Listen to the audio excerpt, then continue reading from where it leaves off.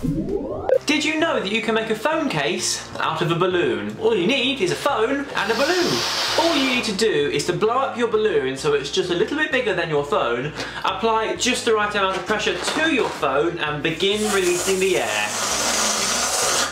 You can make a homemade projector using a shoebox, your phone, a pen, some tape, a magnifying glass, a pair of safety scissors, and something to use to hold your phone. Step 1. Place your magnifying glass on the front of your shoebox and draw around it.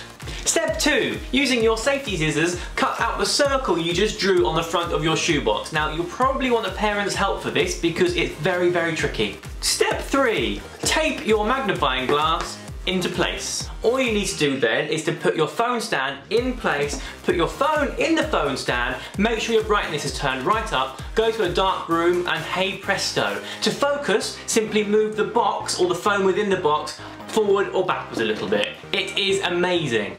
Just because you're using one certain app, it doesn't mean all the apps you were using before are shut down. In fact, a lot of the time they can still be running in the background, draining your precious battery life. So, in order to keep your phone alive a little bit longer, try to get into the habit of closing all of your unused apps. Different phones do this in different ways, but it's really easy to do and could be the difference between a dead phone and beating your high score on Angry Birds. So that is it from me for another Life Hacks. Have a lovely day. Goodbye.